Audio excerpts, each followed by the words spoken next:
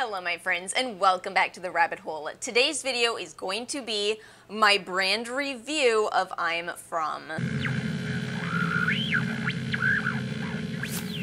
I feel like you can probably guess that this trial went really well for me. I'm so happy I tried this brand, and it's so funny because I did not have this brand on my radar, but you all told me about how great this brand is. Do I tell you all enough how much I appreciate you? I really appreciate you. We have such a great comment section on this channel. I was thinking about how, so many channels, the comment section is a dumpster fire. You all are so helpful in the comments, so kind. I really appreciate you. I know we don't have any kind of a name for the subscriber base here. Subscribe so you can become part of the Untitled family. It's the hottest thing. Everyone wants to be a part of the Untitled family. Today's video is going to be my thoughts on the products I did purchase from I'm From? Yes. I did buy these through YesStyle. They did send me a coupon, and then I covered the rest with my points, reviews, and my cash. I'm telling you all, I will reiterate it. Do reviews on YesStyle. You get up to $1 in points for every review you did. In fact, the shirt that I'm wearing today, this is an old purchase from YesStyle. I pulled out all my old YesStyle clothes, took pictures in them, posted reviews. That's $1 every item. I need that. I need that money. I'm just saying. I also do have a promo code with YesStyle. It is Rabbit Hole if you want to get a discount on your order. If any of you have promo codes, which you can sign up for, feel free to drop them in the comments below if you guys want to support each other. YouTubers are so not supposed to say things like this, but I'm self-aware over here. I know that you all are the reason I tried this brand. I gotta be thankful for that. If you are here for a review on just one product, timestamps and links are always in the description box below. And one more thing before we get into the reviews, I thought it would be really fun to kind of rank these products. And the reason I'm saying this is because back on that video where you all told me to try this brand, which was my plan for brands to try in 2021, in that video comments section, you all told me the same products over and over again. I compiled a list and bought mostly your top recommendations. And I thought it would be fun to see how my ranking compares to your ranking as a whole. But again, one more thing I do want to emphasize, I like everything from this brand.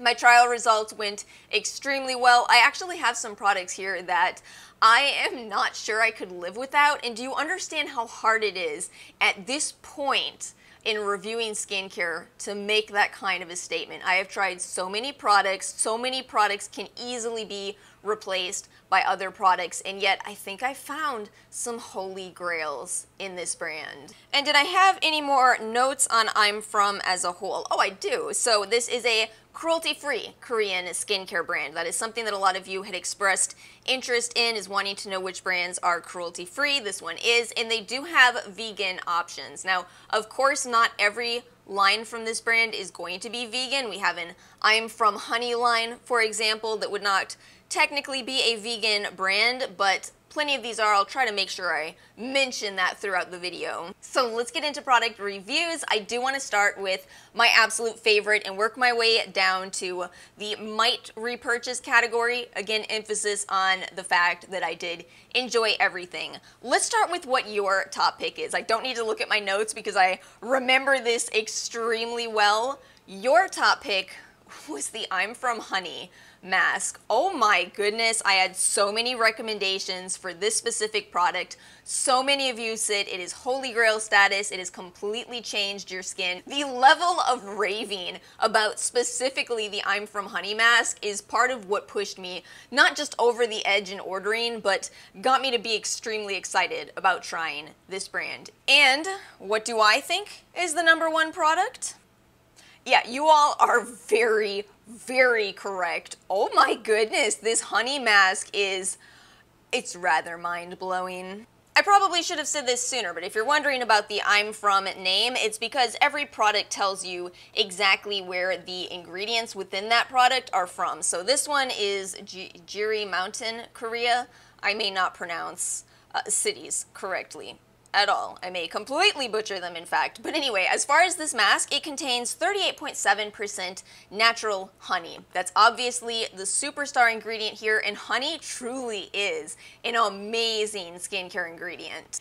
As an ingredient, honey contains over 180 compounds within it, and the benefits that it provides are so vast. It is a great regenerative ingredient. It is wonderful for wound healing. It is wonderful for inhibiting bacterial growth. There's studies that show the impact on reducing pain and inflammation, studies that show how it helps to speed up wound healing, which I think ultimately makes honey a wonderful ingredient for people that have any kind of skin irritation, any kind of skin problems. My skin type is dry but acne prone, and I absolutely need anti-inflammatory ingredients. It makes a night and day difference for me. So wonderful for my skin type, but also very hydrating. So wonderful for dry skin types. It's basically an ingredient that I don't think most people would be disappointed with. And what I think makes this particular product so phenomenal is it doesn't stop with honey. It also contains quite a few of the other beneficial bee ingredients. And I do mean bee, not bee vitamin, but from bees, buzz. We have propolis, we have bee venom, we have beeswax. I will link a study in the description box, a meta-analysis that talks about all of the benefits of bee-based products. Still doesn't stop there. It's got snail in it, another one of my favorite healing ingredients. Loaded with antioxidant-rich ingredients, loaded with humectants. Again, I feel like this mask is just incredibly restorative and reparative. Anytime my skin was starting to feel a little bit irritated or a little bit dry, I would slather this all over my face, leave it on for about an hour, and my skin would be amazing afterwards. Amazing. It is such a wonderful mask. I do want to talk a little more about using it. So very kindly, they include scoops with all of their products. So you just scoop out some of this. It is definitely a thick, gloopy-ish consistency. Don't let that deter you. That in itself, that feeling has benefits in terms of protecting your skin barrier and barrier repair. Also, the smell of this, while this doesn't have any added fragrance, it smells exactly like real honey. Important comparison in place here. So this is some locally produced wildflower honey we have. Yeah, this is exactly what it smells like. Not the cheap fake honey. Oh, it smells amazing and real. Speaking of real, I just have to say, I have to confess, the hype on this is real. It is. There's a lot of hype products out there. Sometimes I do not feel that they deserve the hype, but wow.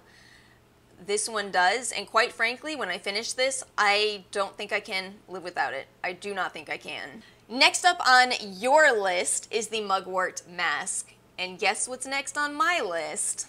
We do eventually diverge in opinion. It does happen, but I must agree with you. And the number 2 spot is the Mugwort Mask. What's actually really funny though is this was not true initially. If I was making this video solely based on first impressions, this would not be in the number 2 spot. Instead, I would say the Mugwort Essence. This is an obstacle that I always have to overcome, is that I have certain preferences in skincare. My 2 favorite categories by far are serums and essences. So it is very difficult for me to admit when I like a product that is not a serum or essence. But again, these videos are not just first impressions. I'm paying attention to what happens to my skin with consistent use of these products. And I just eventually hit a point where I had to admit to myself that this was doing more for my skin than the essence. Even though I quite like the essence as well, you'll see that listed quite high in my own ranking system.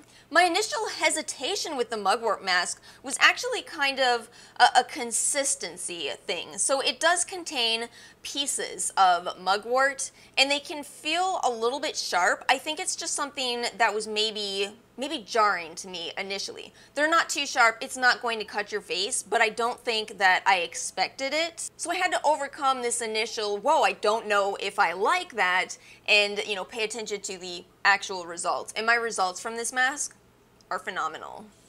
One more note before we discuss the ingredients here and what mugwort does. So you should know that this smells exactly like the Shire.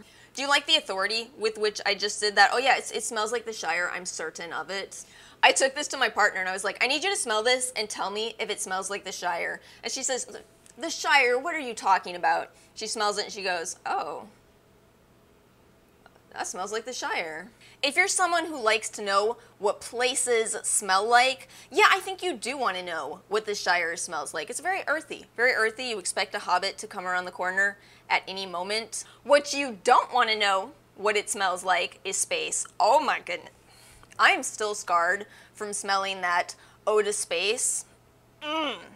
That's all to tell you that while it doesn't necessarily smell fantastic, it really doesn't smell bad. Just quite earthy, and that's because it is made with 2.1% mugwort. So mugwort is an ingredient that is excellent for anti-inflammatory properties, antioxidant properties, and also for restoring barrier function. This mask also has some other brightening and soothing ingredients in it. We have green tea, we have cica, licorice. And I absolutely did feel that. I did feel that with using this, my skin was much more clear, much less redness, much less inflammation. You know, it's funny, I feel that maybe part of why I was a bit of a skeptic initially is because I tend to be a skeptic with masks. And this is only a 10-minute mask. I always wonder, is that enough time? But for me, after using it, yeah, I really did see results. Again, not immediately. Give it at least a week, more like 10 to 13 days. That's what I always say with these trials. I have formed an opinion by 13 days, but 1 week in, I absolutely have not. I have not. And I'll tell you something funny about all of these trials that I've done. I've never changed my opinion about a product after 2 weeks of using it. I have, sorted them higher or lower, but whether I liked or didn't like a product has never changed. Number 3 on my list is the Mugwort Essence. I decided to buy the mini of this just because I have so much essence, and I have to tell you, initially in this trial, I was regretting my life choice. I was thinking, wait a minute, why didn't you just buy the larger size? Because this is such a wonderful product. I really, really do like this essence. First of all, in terms of texture, it's wonderful. I have to admit that I do like a thicker consistency in my essence. I want my toners to be lighter. Mists are absolutely fine for toners, but when it comes to essence, I want it to be thick enough that I can just pour it into my hand and pat it into my face, and this one is absolutely thick enough. It is a wonderful texture. The smell on this one is lighter than the Mugwort Mask. Take note of that because that's going to be important in just a moment here. Same benefits with this as we talked about with the mask. Wonderful for acne-prone skin, wonderful for clarifying, wonderful for fighting off inflammation. Now, the catch with this, where it gets tricky, is that the ingredient on this says 100% Artemisia princeps extract. And that is, of course, the mugwort. So I think where this gets tricky is, even for those of you who do know about Korean labeling and the differences in American labeling, I'll link you my video if you missed it, but I'll also summarize. So the difference is, in America, you would absolutely not be allowed to have this as an ingredients list. When you're talking about an extract of a plant, it's in something else. It's not pure plant. So if this was made in America, it would absolutely have a different ingredients list. We can only guess at it because this is the only information that I have, but just as an example here, again, a hypothetical, this could be, let's say, 94% water, a little bit of glycerin, some preservative, and a little tiny bit of mugwort, potentially even less than the mask, which we said had 2.1%. But remember that the mask is made with mugwort leaf powder at 2%.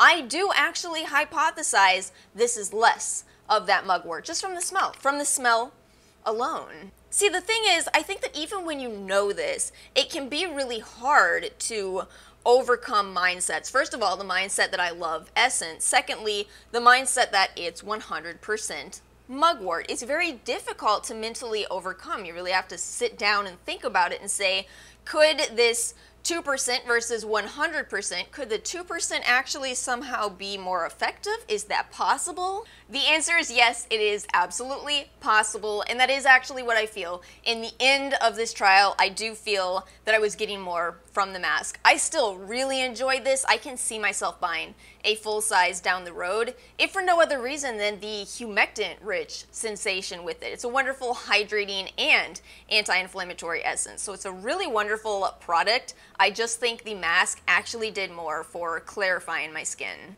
And let me not mention how you all ranked things. So you all put the rice toner in 3rd place, and then the Mugwort Essence for you was in the number 4 spot.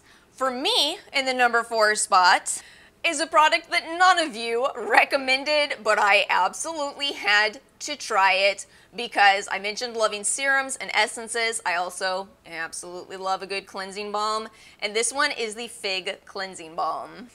Honestly, I'm absolutely in love. This is such a wonderful cleansing balm, and I have so many cleansing balms, and yet I sit here saying this. This is incredible. It is so unique, and that's something I'm always looking for. Let me tell you why I say that. So this does contain a little bit of fragrance, but very heavy emphasis on very little. Heavy emphasis on little?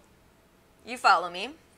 The reason this stands out so much to me is that I have a wide variety of cleansing balms that I love and that I use, and the vast majority of them are either heavily scented, so much essential oils, and at the other end of the spectrum we have those completely unscented, no fragrance whatsoever, practical, utilitarian, get the job done balms.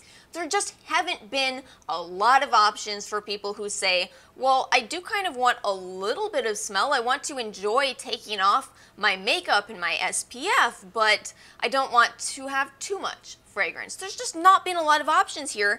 Enter the Fig Cleansing Balm. It is perfect. It is a perfect in-between. The texture is beautiful, very similar to, I think I would say it's closest to the Pharmacy Green Clean, actually. It's a little bit less on the super thick side, not the impossible to remove of the Glow recipe. It's a great texture. Great texture. Actually, this brand as a whole seems to be good at cosmetic elegance. You also get a cute little scoop, which I'm storing in my lid. Always appreciate those. And of course, it does have 7.8% fig extract. Can I say something completely off the wall and not actually all that relevant to the review? Have any of you ever had a product that you, for no reason at all, cannot stop dropping? I'm not even saying that because, oh, now I've got cleansing balm all over my hands, so therefore I can't hold a tub. It's not that. I would try to pick this up with clean hands, and I have dropped this probably 30 times. I am not exaggerating. Oh my God! I don't understand. I do not understand what the bad luck is with this, but thank goodness they packaged this into a plastic container. Thank goodness it has been this and not the glass packaging on the others. What's wrong with me? My last two, I'm just going to go ahead and say it's a tie. The I'm From Rice Toner and the I'm From Rice Cream. Again, I think that these are not bad products. I think they're just maybe a little bit less perfect of a match for my skin type. I think if you just have dry skin without the acne, these could be holy grail status for you. In fact, again, where did you all put Rice Toner? You put it as number 3. And for your fifth and sixth pick, you put the Rice Cream and the Mugwort Cream, which I did not try, although I may try it in the future. Rice as an ingredient does have some very interesting research on it that suggests it may be a wonderful ingredient for anti-aging purposes. We have studies that show it has helped to increase elasticity in the skin and decrease hyperpigmentation. And I think another really nice detail of rice is that it has a very low irritant potential. So overall, this may be a wonderful collection for anti-aging purposes and also for dry skin.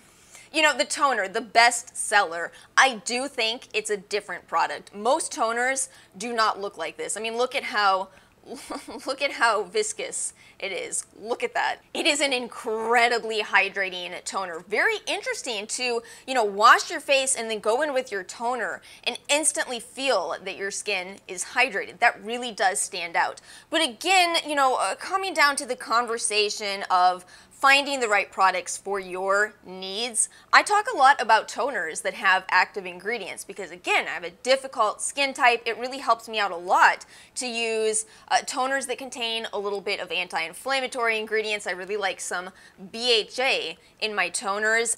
The toner contains 77.8% rice extract and also some niacinamide, other antioxidant-rich ingredients. Again, if you're looking for a very hydrating toner, this may be a wonderful choice for you. It just dawned on me that I've been making you look at my temporary pride tattoo for this entire video. Let me give you a quick story time. You can jump to the next timestamp if you don't like stories. So, my friend, my dear, wonderful, kind, caring, but lacking a filter friend decided to tell me the other day, you really look like a Fox News anchor. The pufferfish inflates its body to signify that it is under stress. Thank you for subscribing to Aquatic Facts. I was so upset. I was so upset because this friend is not a liar. This friend is a very trustworthy person, and you know what that means, don't you? Really? A Fox News anchor, not Anderson Cooper? We have way more in common. So to compensate for my new complex, I dyed my hair pink and gave myself a temporary pride tattoo. One more product to talk about, also a tie with the toner, is the rice cream. It is a nice consistency. It's a really nice in-between. Heavier than most Korean moisturizers, but still not quite as occlusive as, we're going to give as an example here, my e.l.f. Hello Hydration, Happy Hydration moisturizer. So the story with this is I was using this day and night for about, I guess, 8 or 9 days, and then I finally said, no, I'm kind of missing a little bit more occlusive sensation at night, so I went back to the e.l.f. Happy Hydration. That's why I keep mentioning it. And that's a $12 moisturizer. This was around $22, $23. So ultimately, I do really like this, and I think it's wonderful under makeup, but I wouldn't rely on it entirely on its own if you have a much more dry skin type. But oh my goodness, under makeup, this is so cosmetically elegant, beautiful texture, no added scent, and also if you don't wear makeup, I feel like this gives that beautiful glass skin effect. It really gives a nice glow to your skin. I don't have any kind of oil on today, it's just this. So realistically, if that's a look that you're going for without any added makeup or without any added oils, again, this could be absolute holy grail status for you. I am glad that I bought it because, again, it can be difficult to find a nice moisturizer for under makeup, and for me, this one is just, it's perfect for that. I want to end this video with a quick little wish list. That is none other than the Ginseng Serum. I've had so many questions about this since I made my ginseng video, but no, I did not purchase this. I think it's solely because the ingredients list does list fragrance with this product, and I know a lot of people avoid that ingredient in their skincare products, but oh my goodness, it looks like such a beautiful ingredients list if you don't mind a little hint of fragrance. I suspect it will be light based on my experience with the Cleansing Balm. That's the only other product in this video that contains fragrance. Here's why this stands out to me. 7.98% 6-year-old red ginseng extract from South Korea. We talked exactly about this in that ginseng video. The aged form of ginseng has more of those ginsenosides, so this could be a really nice option at truly not a bad price point. This retails for $29. That's not bad, and you can find it for less on Yes Style, etc. Also has some green tea, has some licorice, probably a very brightening product. I do find ginseng to be wonderful for brightening the skin. So yeah, this is something you'll probably see on this channel in time. Again, kicking myself so hard for not already buying this one. So that's all I have for today's video. Thank you all again so much, not only for watching this video, but for the recommendation for trying this brand. Thank you all so much. Feel free to leave more recommendations in the comment section below. Share share with me your thoughts. Share if you have found other products from this brand that you love. If you did enjoy this video, please make sure to like and subscribe, and I will see you all next time.